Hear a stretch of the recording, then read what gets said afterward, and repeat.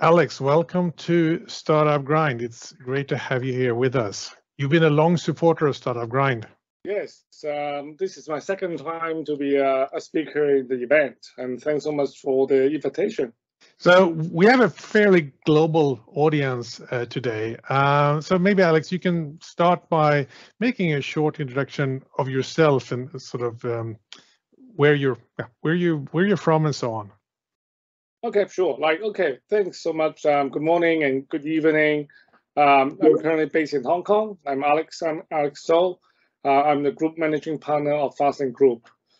And I'm pleased to have the opportunity to share some tips with you today to talk about avoiding financial mistake or having a better way to manage the cash flow when you're running the company.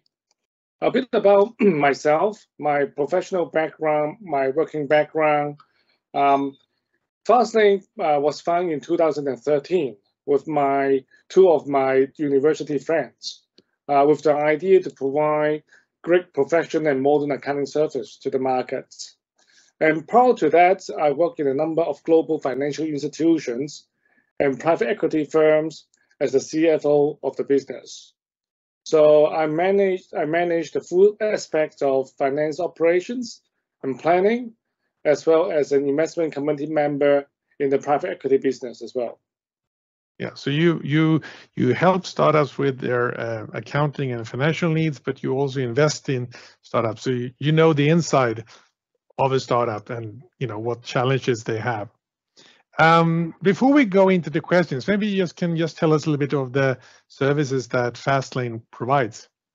Sure. Yes, we are a Hong Kong-based CPA accounting and corporate services firm. So we focus on helping entrepreneurs, startup, and SMEs to manage their accounting, taxation, HR, and other compliance needs. We make use of technology, such as cloud accounting and other SaaS platforms, to support our clients' business and help them to implement digital transformation, such as their accounting and payroll functions. And now we have people from all different jurisdictions around the world, but regardless of where you are in the world, for me, the accounting, the money is the flow or the oil in your machinery, because you need to pay suppliers, you need to pay your staff and so on. So whenever money becomes a problem in a startup or any company, it sort of can easily grind it to a halt, and it can be painful to try to sort that out. So that's the background to this event. So what we want to do today is to go through a number of questions, and then Alex will talk to those questions, and then we follow up also in the Q&A. So the first question is, how do you avoid payment confusion? All right. I think basically you need to have a very clear payment terms to the client. This is confusing. It could be confusing if you not make it clear. For instance, your client may not realize when the payment is due, or what kind of payment methods will be accepted. So to avoid the confusion, the best is to have specific clauses in your invoice and your engagement letters outlining the payment terms. Say, for example, when you issue an engagement letter, make it clear that the subsequent issues is to be settled within 30 days, 45 days of the completion of engagement, or other terms that you think is important to you.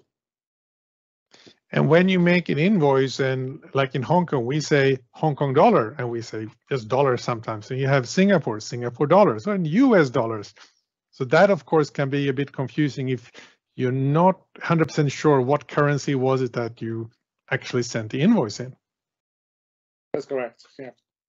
Now, getting money, I mean, as we said, the money is the oil in the machinery. And the more money you have as a company, the more you can invest and you can expand.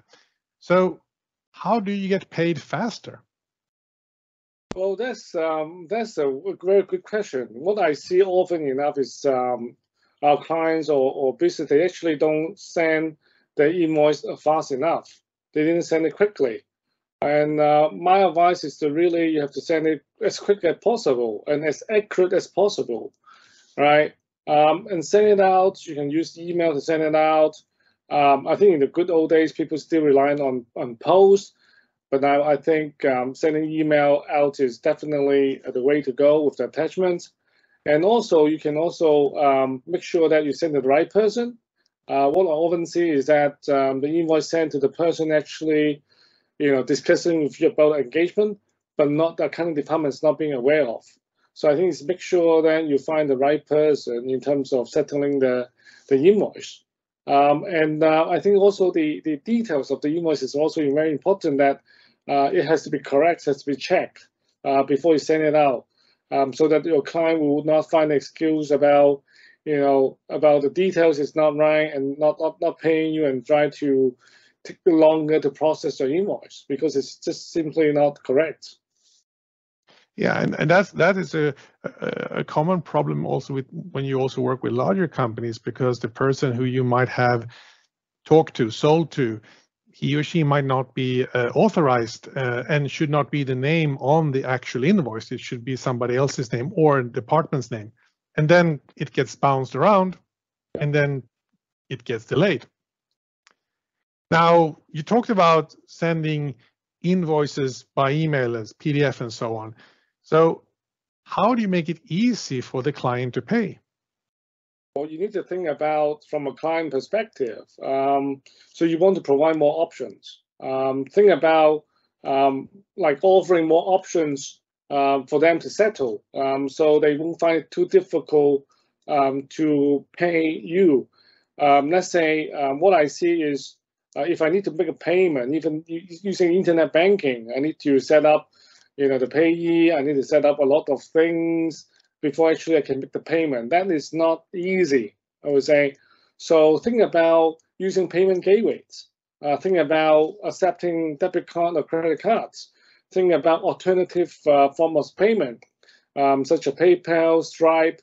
In Hong Kong, we have Business Pay Me, Business Can Pay Me. We have faster payment in Hong Kong, and it's really good to use. So it's very simple. You set it up, you send the link, and your client can just click and pay. Yeah, and making the options super simple for the client. Of course, if you are telling the client you can pay through a credit card, then you as a receiver will get less money because you have a credit card. There's a charge for using a credit card, but it's fast.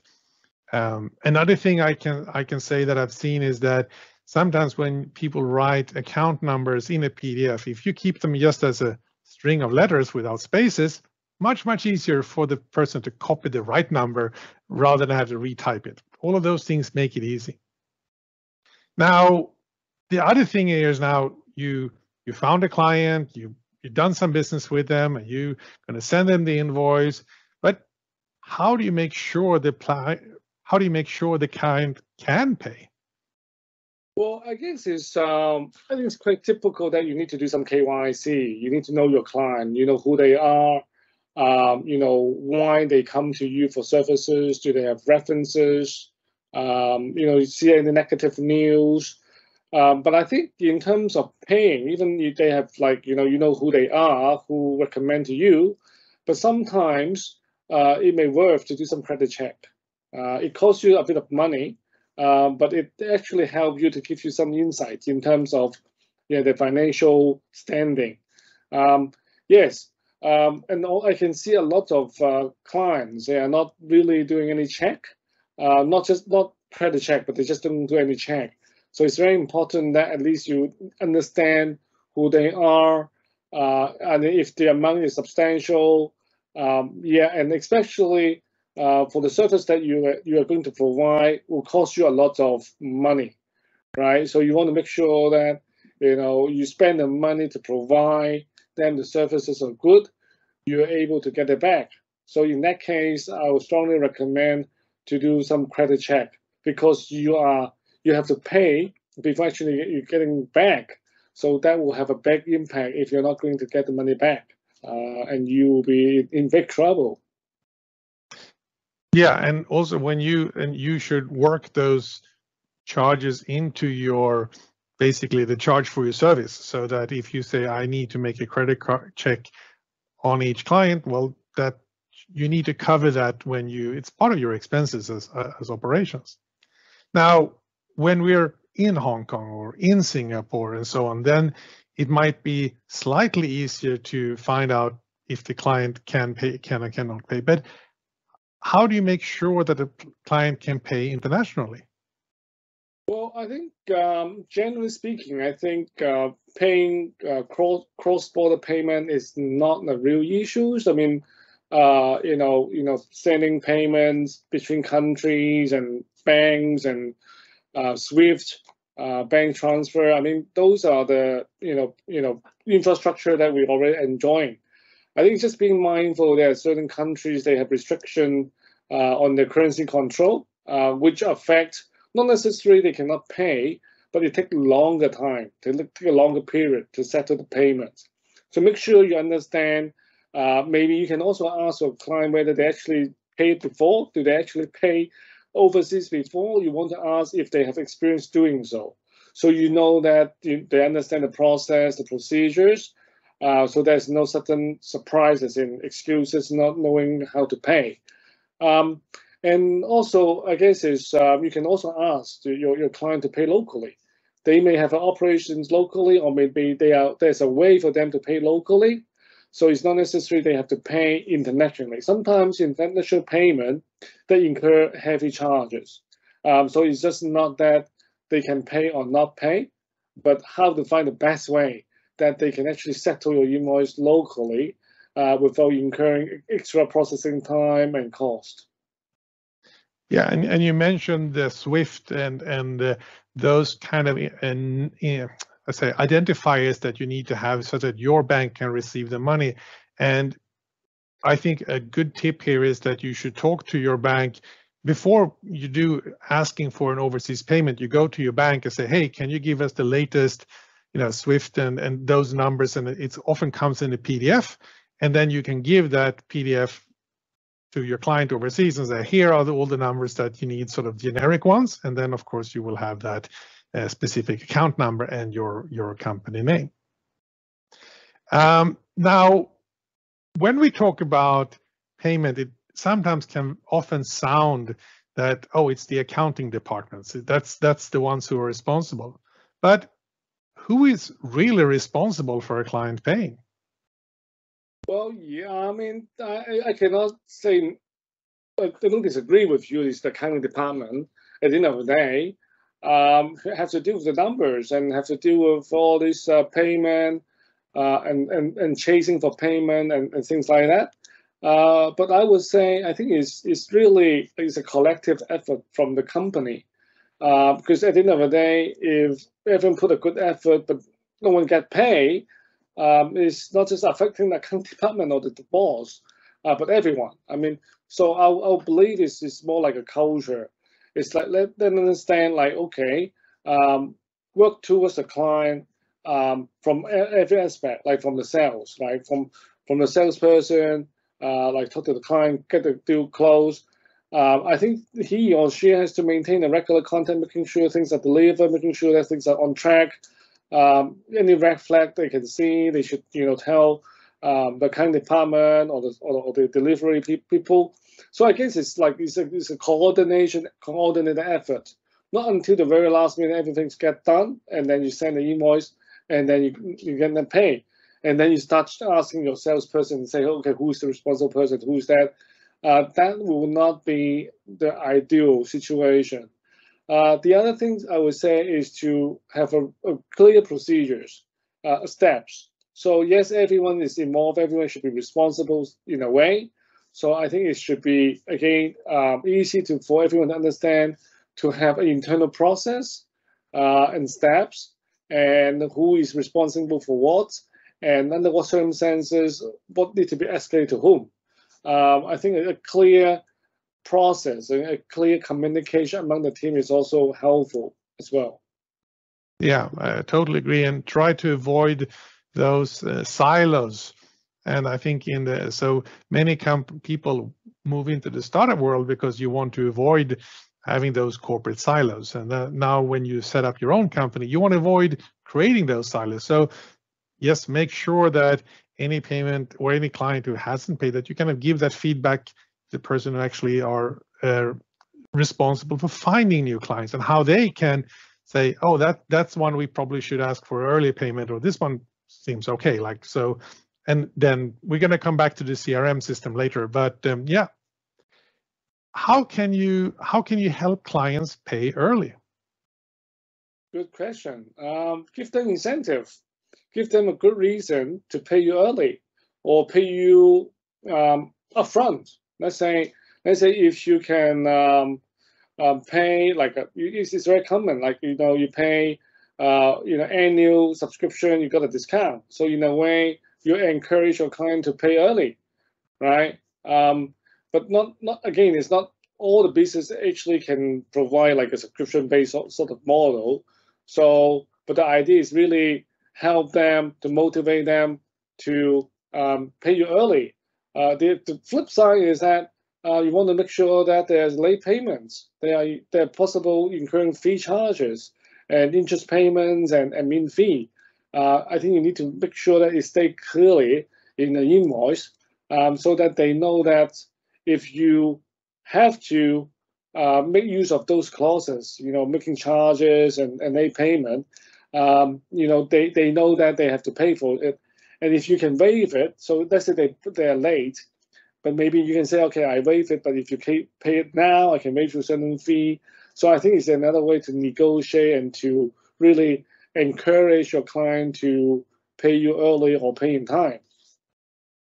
Yeah, and now we have an audience from all over the world. So what you want to do is look locally at what payments terms are often used, and you can just maybe check electricity bills and utility bills and say, okay, you will often find some standard language, which you can then use because that standard language is within your jurisdiction. Some people are known for it. As you said, Alex, you can waive it, but if you don't have any increased cost due to late payment, then the late payment can just become later and later and later, and there is no incentive to pay on time.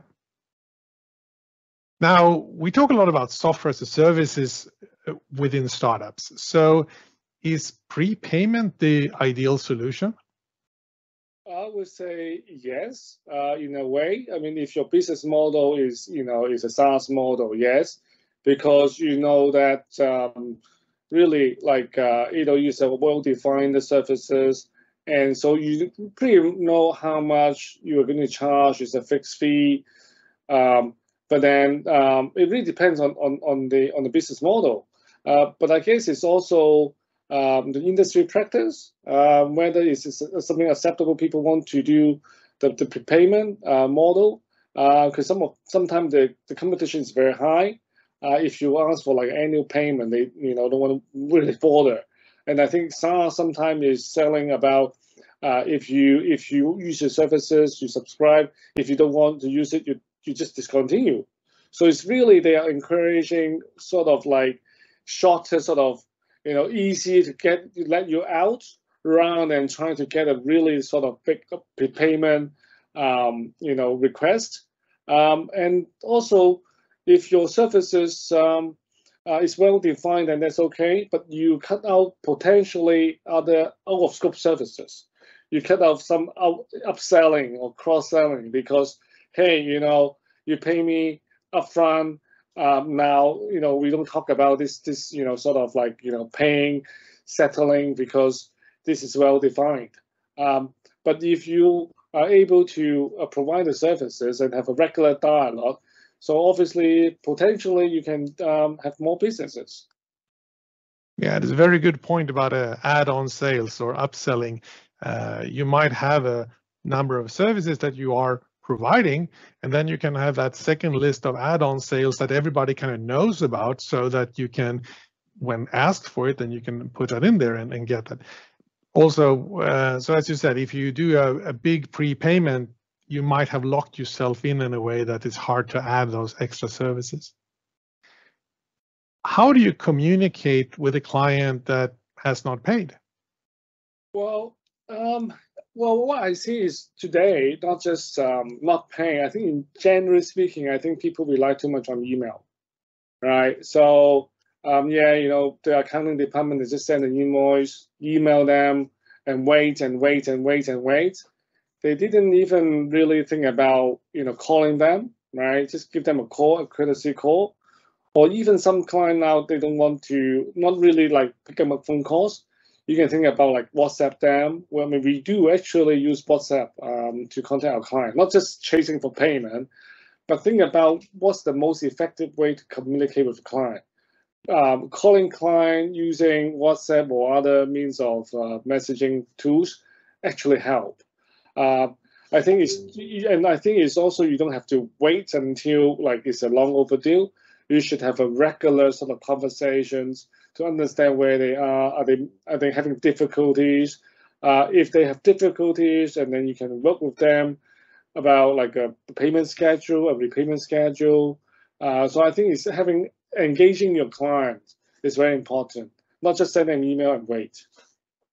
Yeah, I totally agree. And that's also why it's important to, through the company, from sales all the way to the one who sends the invoice, that need to talk to each other and say, oh, this client hasn't paid. And the one who met the client or had the onboarding call with the client might be the best person to sort of reach out and say, hey, we haven't received anything. What's going on? How do you manage cash flow? Wow, it's quite a big topic. I guess I mean, you need to know your accounts. I mean, obviously, as an accountant running a CPA firm, obviously say, hey, you need to know your numbers. You really have to do it, on a regular basis, and regular basis, I would say on a monthly basis. That you take a look at your income, take a look at your expenses, by having everything put into the right places. So right places meaning that you may need the tools, you may need the accounting software or something to help you out. I think that is the numbers. You need to know the numbers. Once you know the numbers, then you can have actions, right? So you can think about, hey, look, do I need to talk to that client because the client is not paying me? But if I don't have the numbers, how do I know how much he or she is owing me? So that means I need to have the facts and data first, and then put it into the systems. I can pull the information out, and then I can, talk to my client. And sometimes I would say you don't have to be too friendly about asking for payment, because I would say you deserve to get paid. Sometimes I see people a bit sort of like feeling not too well or embarrassed to chase a client for payment. They give me business, but why I'm chasing? But I think having a assertive and being polite and professional, if they overdue, then you should explain to them, it's created some sort of trouble for your company, and I think they understand it. And I would say also for managing cash flow, you need the data, you tell the client, and I think it's also important that you keep your business and personal finance separately, so that you don't. So the company has money, so maybe the money is not really generated from the business. It's more like your money, or maybe the business have enough money, but you are spending it out because you think that you own the business. So what I would say is to keep the business and personal money separate, so that you can have a clear picture. To look at your liquidity issues or your cash flow issues. And I would say also having some cash buffer. Always have some, not idle, but cash reserve in the company. Typically, I would say probably 12 months maximum sort of operating cash flow, so that you will have enough buffer to deal with any unforeseeable situation. Yeah, I think that is, I think as a start, this is what I would say, managing cash flow in that sort of order. Totally agree. And sometimes you can think about the heartbeat of your company. You learn how the company, you're sending the invoices, and you of course want to grow. So it's going to be ups and downs, up and down, and going up, hopefully. The other one, if you're selling any form of service where there is some kind of length to the agreement, you will have what I sometimes call the cliff, where you're going to see that, in January next year, after that, we don't really have many more clients. So then, of course, the sales team needs to be able to start to fill February and March and so on. So having a good view of your company is very important. How do you know if your financials are sound? Well, I guess you have to check it. You need the numbers. You need to put all the numbers together, but you really need to sit down and review the numbers. I often see that, the business owner could be very busy. They never actually have the time to sit down and look at the numbers, despite the fact that they have accountants helping them, despite the fact that their accounting firm helping them. But they really have to sit down and to really look at their revenue, right, the income, look at the cost. I think it's really important to just really spend some time each month, really to sit down and go through the numbers. And I would say if the company actually is owned by more than one person, let's say they are a couple of directors or shareholders, maybe it's too much to do it on a monthly basis together.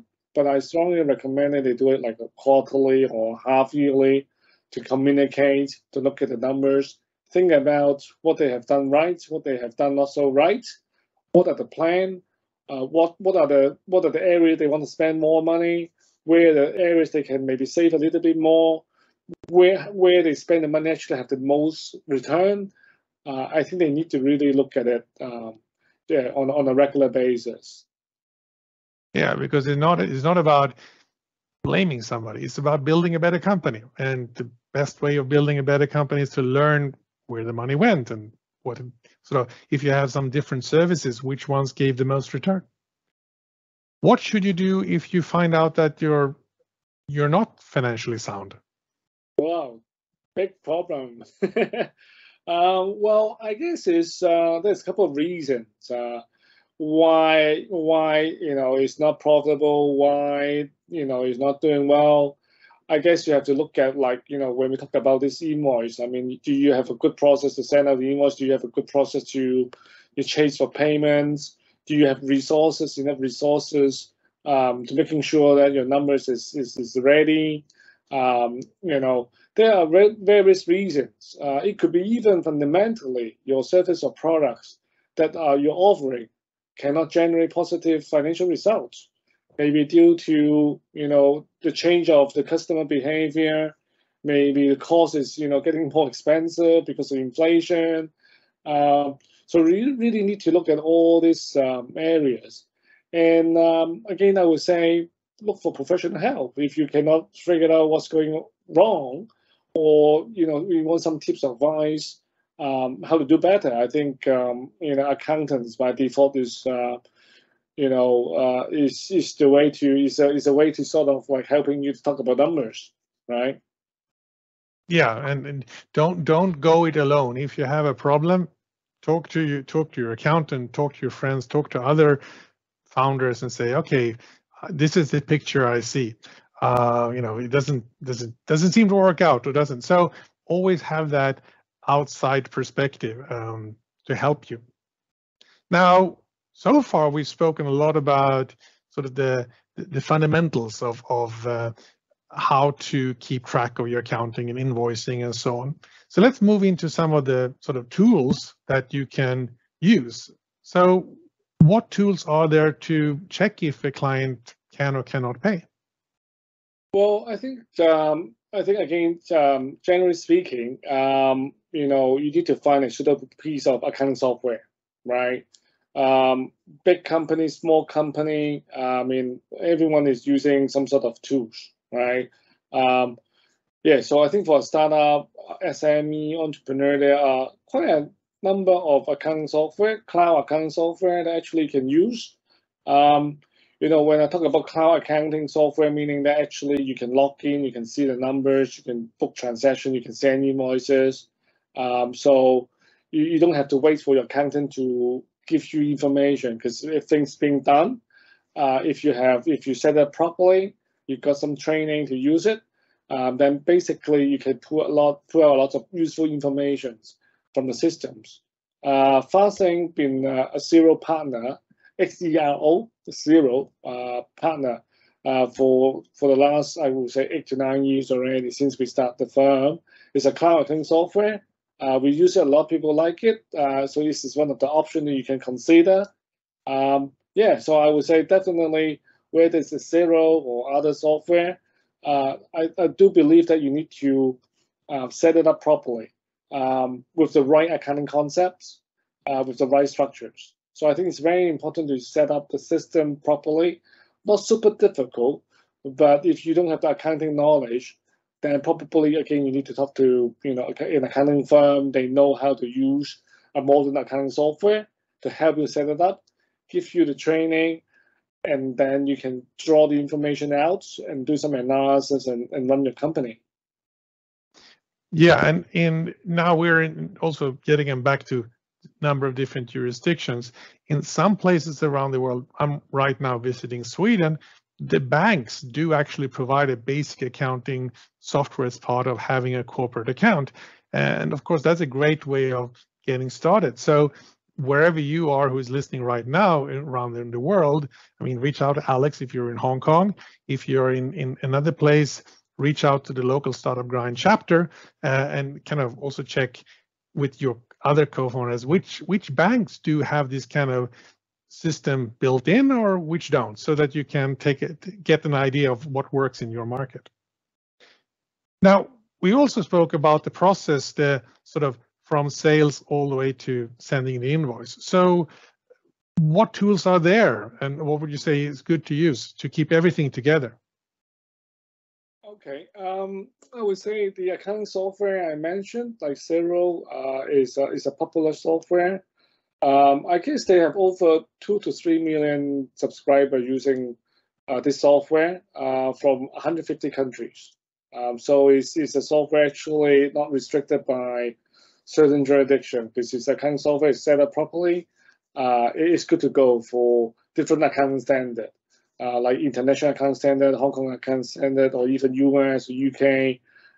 So you really want to find a software which is like quite versatile in terms of different jurisdiction. And also there are tools. The tools actually connect with Xero. So that means it's not just a software, one software, but they have ecosystems. They can connect with your CRM system. They can connect with banks, and you can connect with even like credit control systems, like chasing software. A software actually you can set it up, and then so it will send out multiple payment reminders to your clients. So you don't need to do the manual email, by yourself. It's automated, and for each reminder, depending on the number of days of overdue, let's say 1 week overdue or 1 month overdue or maybe 3 months overdue, you can customize the language for each reminder. So every week, every month, you just run the schedule. It will send it out to your clients, and whenever actually get paid, because it's linked to your accounting software, it's being reconciled. So again, it will pump out another sort of like aging report. You can see who actually not paying. So you want to make sure that, hey, look, you have a process in place. You got a system helping you automate the process, rather than just spend hours and trying to find out who is not paying you, and then you spend more time with your client, understand the situation, rather than just crunching the numbers. Yeah, and I love the word automate, because it's all about trying so you can focus on your business, but the accounting and the CRM, that everything speaks to each other. And then you should also, of course, check with your bank. Are they connected? And if they're not, you can give them a kind of a push and say, hey, you should be in the modern world and connect. Now, before we move into the Q&A, where do you see payments going into the future? It's very exciting, I would say. I think payment industry has continuously evolved for the past many years. I think before, when I studied university, when we talk about payment, we know that it's done by the bank. All right, banks doing two things: taking deposit, making loans, and doing the payments. Now, so payment no longer being owned by the bank, so it's being open up. So it's become a payment industry on its own. And I think it's getting better each day from a technology point of view. There are lots of options out there. And, now I can use my Apple Watch to spend for almost everything. For my day-to-day, I don't even need the wallet with me. I can just pay, unless I need to have a wallet to carry my physical ID card in Hong Kong. Otherwise, I don't really need a cash. I don't really need a wallet. So payment actually is getting more easier to use and go to everyone's life. And I think in the future, I do believe that blockchain technology will have a key role to play here for payment. I would say because it has a lower processing fee, right? A faster speed of payment. You don't need to go through the old systems like Swift, like decades old, like I don't know how long, but at least 30, 40 years sort of infrastructure they have in place. It's kind of slow, it kind of expensive of the infrastructure they have. So I think blockchain definitely is very interesting. I think the hurdle will be the KYC because everyone is using blockchain, and who's actually behind the wallets, right? And I think that is something that need to be regulated so that people are more comfortable receiving the money. Because if I get paid, I want to make sure that hey, it's the client paying me, not someone else, because there are money laundering issues behind that. So technology-wise, I think it's going the right direction. But how the regulation actually enable it, how to provide more sort of supervision in terms of those KYC ML issue, I think that's very important. And I think even recently, you look at I just googled up the recent news. Google actually announced partnering with Coinbase to accept payments, crypto payments for the cloud services. So they are big boys. They are big company actually. They are leading the way using blockchain as a way to accept payment. So yeah, I'm very positive about this this sort of trend. Yeah, the future is very interesting, and there are a lot of small things and big things that can be solved, and startups are there to solve them. Alex, big thank you for helping us with these questions. What we're going to do now is I'm going to bring Margaret on, and let's see if we have any questions from the audience.